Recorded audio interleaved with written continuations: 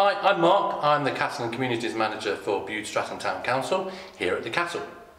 I'm standing in front of a painting by Joseph Stannard called Budehaven, and it's dated around 1830 and shows a picture of Bude from then. In the picture we've got Nanny Moore's Bridge and the cottages next to them looking over Summerlees Beach.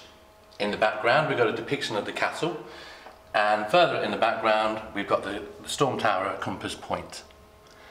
Now there's a bit of speculation over the dating of this picture, as the artist died in 1830. We also know that the castle was built in 1832. So Sir Goldsworthy Gurney leased the land from Sir Thomas Acland in 1830 and then started building his castle then. We also know that the storm tower at Compass Point was built in 1835.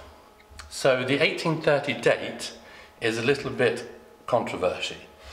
So we know Sir Thomas Acland owned all the land around Bude on the southwest side of the river. So when the castle was built, the artist had already died, but we know that his family were accomplished artists themselves, so we feel that one of his family members completed the painting after he died.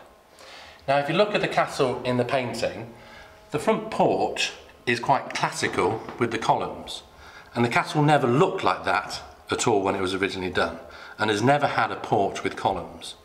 So we feel this could have been an artistic interpretation. When you look at the storm tower, it also isn't that far back. It was much further towards the coast. So again, we feel this could be interpretation by the artist.